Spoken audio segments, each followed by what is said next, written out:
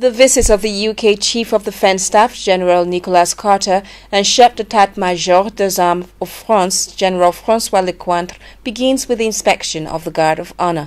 The Chiefs of Defence are in Nigeria to discuss ways to maximize support for the fight against Boko Haram and Islamic State of West Africa, ISWA, in Nigeria and the region. The Nigerian Chief of Defence Staff, General Abayomi Olonisaki, who received his counterparts, commended the support of the UK and France to security in the country. The United Kingdom and France have over the years remained strong pillars of support to Nigeria and the armed forces of Nigeria.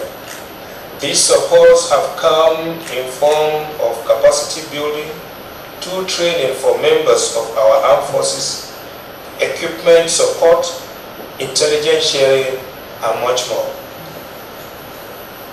These have in no small measure helped us in our effort to tackle the various security challenges confronting our nation, especially in our counter-terrorism, counter-insurgency efforts in the northeastern part of the country. Let me seize these opportunities to state at this point that the armed forces of Nigeria is committed to restoring peace to troubled parts of our country. We are currently conducting various operations around the country at the levels of defense and service headquarters.